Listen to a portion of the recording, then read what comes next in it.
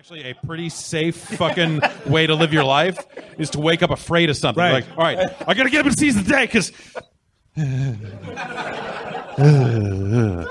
No, yeah, I mean, I kind of, I went through like my weird trash house phase when like I moved in with some college girls. They all graduated, moved out, and I moved all my dirtbag friends in. And then at some point, the house got too fucked up, and they didn't even want to live there anymore. So it was this 4-bedroom place. There was like, me and one other guy, and I was like, well, what are we gonna do with this room? I was like, well, So we had a pornographic DVD, as you do.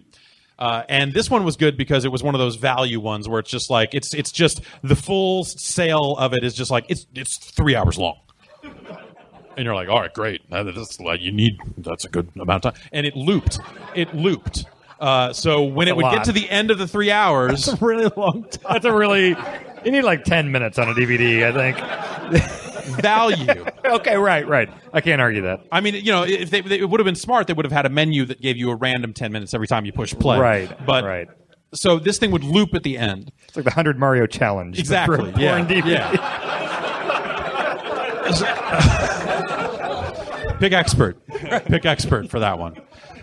So we set up a we took one of these extra bedrooms and then just set up a television in it and just like said, well, we're just going to have this porn film looping forever, 24 hours a day.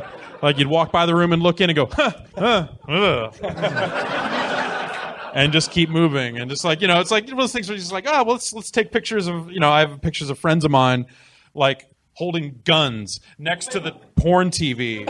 And it's just like, we just like wanted to just like, let's just go full weird militia nonsense. And they're just like they're all like pellet rifles or something. They're holding it, saluting. And the two of them are standing there between this like, just porn loop.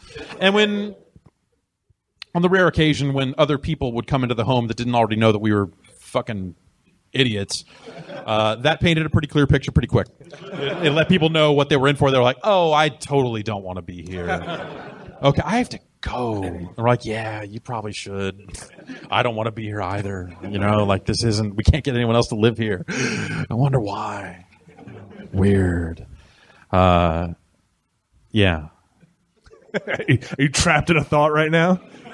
It was a good DVD. It was a long DVD. It was a long DVD. Which for some people is probably good, but that's, Was it, if you don't mind me asking? Uh-huh. It was a compilation DVD? Or is it one couple, just 3 hours? Doesn't happen. Like sitting down to dinner, like just throughout the day, like, should we do the sex thing again? Yeah, okay. That's Is that how it is around your house? Should we do the sex? No. I've got 2 kids. Okay, no, Yeah. you're all right. Yeah. Are we sitting down to dinner? No, this was one of of those things where like I guess I should clarify for those of you in the room who haven't extensively researched pornography. Back when you got to get it on DVD. I mean, the internet changed everything, obviously. The ones that advertise like the length of time on them also tend to advertise all sex. What does that mean? No story getting in the way.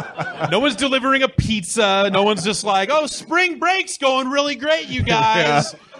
No one's like, I'm a bank robber on the run and I need gas, but I don't have money. What am I going to do? I'm a pretty lady bank robber. I dropped my coins all over the All floor. these coins are everywhere. I got to get down on all fours and pick up the coins. That's awesome. I can help you with the coins. Oh. No, none of that setup is present. It just doesn't need to be there in these situations. This is like the sort of film, this is the sort of quality production you would purchase at a convenience store where I buy all my movies. They didn't have vending machines in California. They had vending machines in Kansas for porn. It would just be a vending machine.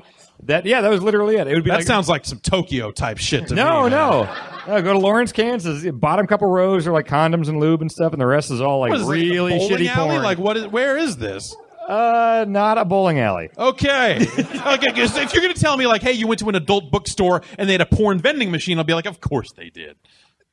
I was in college and there were a lot of strip clubs in Lawrence, Kansas. Okay. All right. That makes sense. Yes. If you were like... It wasn't like at the Hardee's or whatever. I was at the tennis courts next to the church and... It's not a Kmart. It was like I needed a Nestle Crunch bar and then I was like 3 hours all sex. I'm like, well...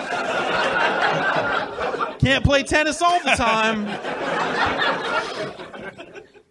You can play tennis all the time, though. Why don't they make tennis video games anymore? What happened?